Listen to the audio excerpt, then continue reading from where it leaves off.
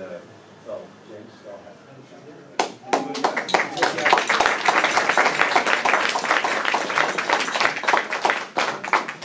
Hello, welcome. I'd like to start by telling you about amnesia. I'm going to read you a quote from Michael Crichton, who you may know as the writer of Jurassic Park. He talks about something which he calls the Gell-Mann amnesia effect. Briefly stated, the Gell-Mann amnesia effect works as follows. You open the newspaper to an article on some subject you know well. In Murray Gell-Mann's case, physics. In mine, show business. You read the article and see the journalist has absolutely no understanding of either the facts or the issues. Often the article is so wrong, it actually presents the story backwards, reversing cause and effect. I call these the wet streets cause rain stories. Papers full of them. In any case, you read with exasperation or amusement the multiple errors in a story and then turn the page to national or international affairs and read with renewed interest as if the rest of the newspaper was somehow more accurate about far-off Palestine than it was about the story you just read. You turn the page, you forget what you know. This is the Gell-Mann amnesia effect. I point out it does not operate in other arenas of life. In ordinary life, if somebody consistently exaggerates or lies to you, you soon discount everything they say. In court, there is a legal doctrine of falsus in uno, falsus in omnibus, which means untruthful in one part, untruthful in all. But when it comes to the media, we believe, against evidence, that it is probably worth our time to read other parts of the paper, when in fact it almost certainly isn't. The only possible explanation for our behaviour is amnesia. And we've seen this played out in recent years. What struck me the most was the 2016 US presidential election, and we were assured that they were absolutely certain of the outcome for so long. In fact, the Newsweek magazine printed hundreds of thousands of copies with Hillary Clinton's smiling face on the front, and into the pages you could read about how she was always going to win, and smug little articles about how they knew all along. And of course, the day after, it had to be pulped, and they had to make a new magazine about Donald Trump explaining how they knew that, of course, he was going to win.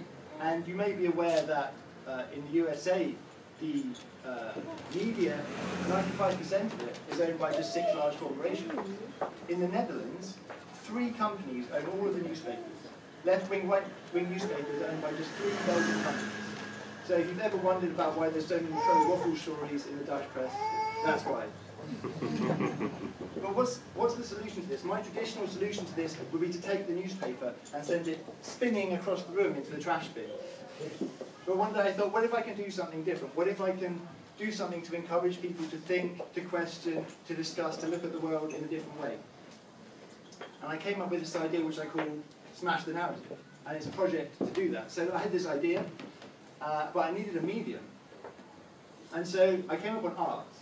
And the thing about art, there's something very special about it. There's something visceral about it, something direct. When you can go to an art gallery and you can engage with a piece of art in a way that kind of cuts through the layers of propaganda that pervade every other type of media. And of course, every artist has their own agenda. They have their own biases, their own narrative, but each one is individual, and no one is telling the artist what to do. You can go and you can look at all the different arts. In this exhibition, we put together all sorts of different opinions, and we're not forcing you to go down one track. You can look at each one, and you can make up your own mind. And the other nice thing about doing art is if you have an art prize, it encourages artists to create art, which I think is an end in itself. I mean, a lot of the pieces that you see here were created specifically for the prize, and actually there were many artists who we didn't have space for here who also created works inspired by this theme. And the other nice thing about the art prize is that we automatically get this. We get to have the exhibition where it can engage with the public. So I had this idea, I was going to make an art prize to challenge people, and then I had to come up with a theme. And the theme I chose was nationality. What does nationality mean in the modern world? How is it changing? What's the alternative interpretation of it? This is called alternation. And obviously, this is a very hot issue at the moment. There's a lot of, you can read about it a lot in the news, it's something people talk about a lot. But I also wanted it for my own education, because it's something that I find very hard to understand. I personally lack, or seem to lack, the tribal instinct that so many people have. I am completely uninterested in the English football team, whether they win, whether they lose, whether they play at all. I certainly won't be brought to tears by the result. I don't feel an uncontrollable urge to get people to try jellied eels or any other type of British delicacy that I should treasure because I'm from there. And also I find other people's opinions sometimes very confusing. I've heard people tell me that the borders in Europe are imaginary and absurd lines. People should be able to live wherever they want. No human being is illegal.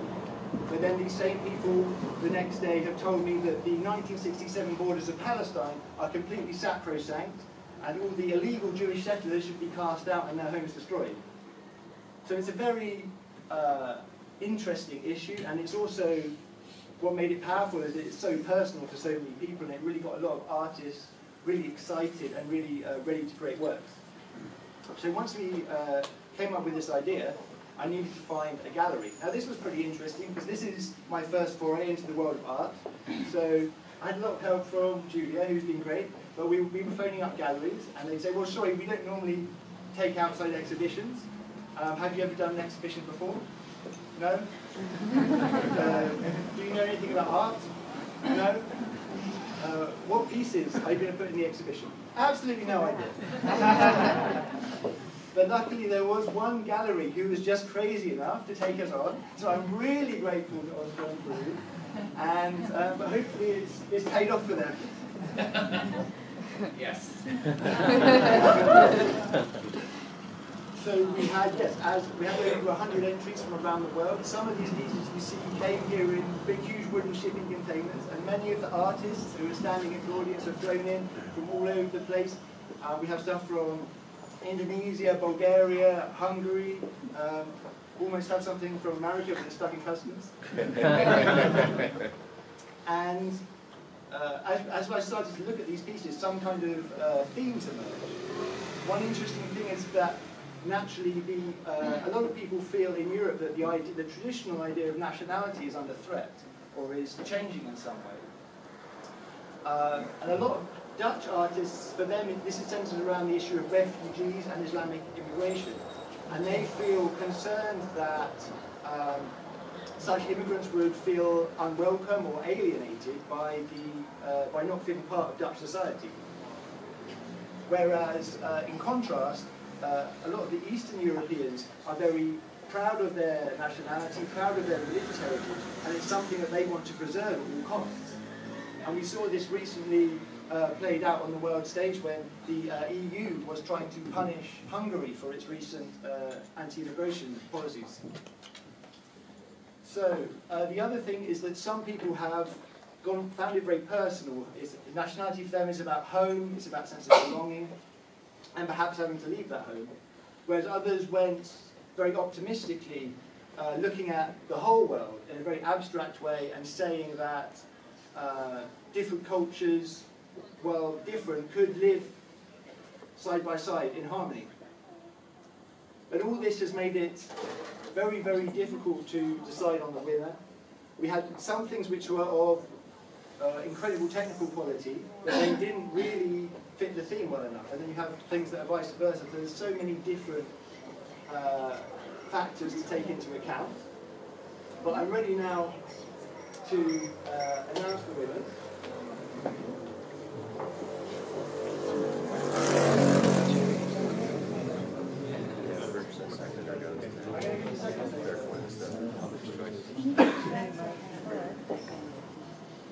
In second place is Zoran Georgiev's Flying Saucer.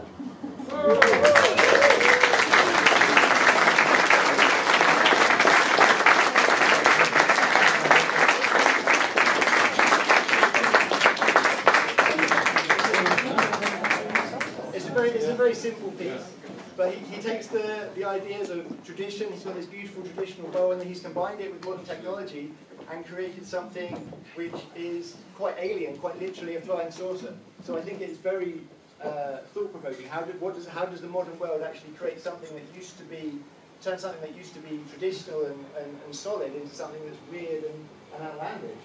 Well, there you are. Congratulations.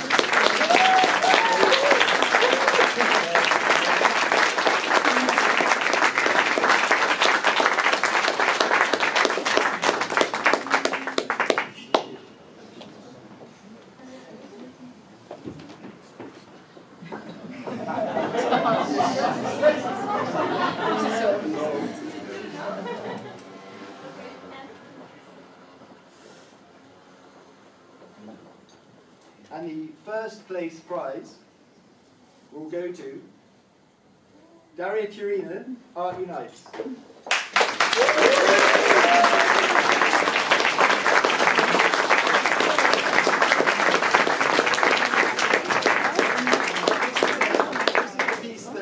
That you see here, and I can't stop looking at it. Every time I go to it, I find a new piece of symbolism, a new piece of interpretation, and it's made me think about things in a lot of different ways. You can look at the art, the way that it's being lifted up, the war is underneath it. Is it separating people, or is it kind of a necessary foundation? And I think it's just a really beautiful object and a very original and creative use of sculpture. Thank you very much.